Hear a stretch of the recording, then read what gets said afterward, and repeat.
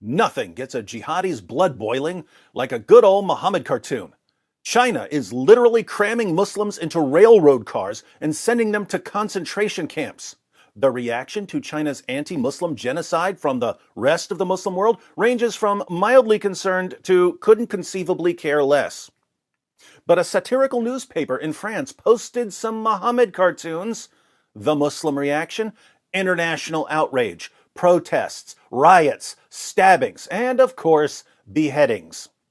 Talk about a perfectly functioning moral compass. This is what happens when your ultimate role model is an illiterate 7th century Arabian caravan robber who had sex with a prepubescent girl, tortured a man for money, and ordered his followers to slaughter people for making fun of him. But I'd like to tell our Muslim friends that they should actually be happy about Muhammad cartoons. They should be overjoyed when they see Muhammad cartoons. They should thank Charlie Hebdo for publishing and republishing Muhammad cartoons. Why do I say this? Well, think about it.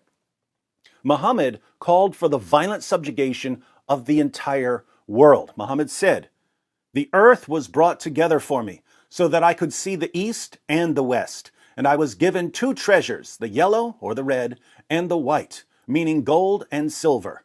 And it was said to me, your dominion will extend as far as has been shown to you." So Islam, according to Muhammad, will control the East and the West. Muhammad said, "I've been commanded to fight against people till they testify that there is no God but Allah, that Muhammad is the messenger of Allah, and they establish prayer and pay zakat. And if they do it, their blood and property are guaranteed protection on my behalf, except when justified by law, and their affairs rest with Allah." Not surprisingly, Muhammad's followers have been trying to conquer the world for 14 centuries. In the early centuries of Islam, Muslims fought their way west, out of Arabia, across northern Africa, and into Europe. And they simultaneously fought their way east, all the way to India. Islam only stopped advancing militarily when it ran into more powerful groups who made it stop advancing. Then the tactics changed.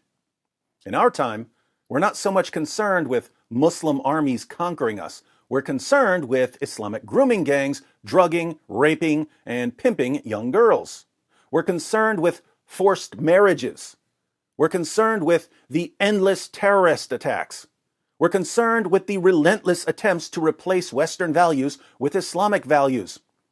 We're concerned with Islam's utter contempt for the lives of non-Muslims, a contempt that originates in the Quran. In Surah 98, verse 6 of the Quran, Allah declares, "Verily, those who disbelieve in the religion of Islam, the Quran, and Prophet Muhammad, from among the people of the scripture, Jews and Christians, and al-mushrikun, those are idolaters, will abide in the fire of hell. They are the worst of creatures." Jews, Christians, and other non-Muslims are the worst of creatures. We're lower than dogs. We're lower than pigs. That's why jihadis will not hesitate to slaughter us in churches, in synagogues, at concerts, at celebrations, while working, while shopping. We are utter garbage in the eyes of Allah. And there are a lot of jihadis who want to remind us of that. What does this have to do with Muhammad cartoons? Well, Muslims, after 14 centuries of jihad, after terrorist attacks around the world carried out in the name of your God, after countless thousands of young girls were defiled in every possible way, some Westerners responded to the atrocities with some cartoons. They didn't respond by going out into the streets and slaughtering Muslims.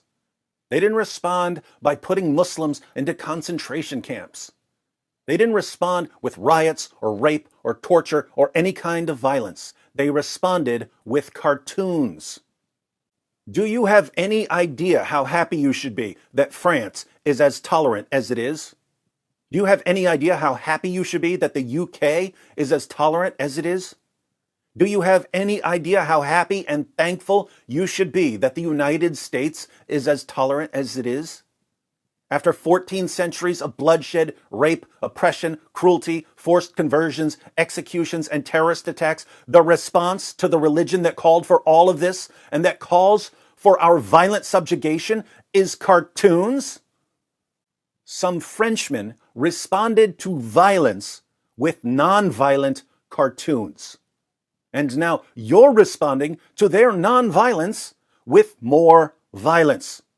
Grow up and realize how good you have it.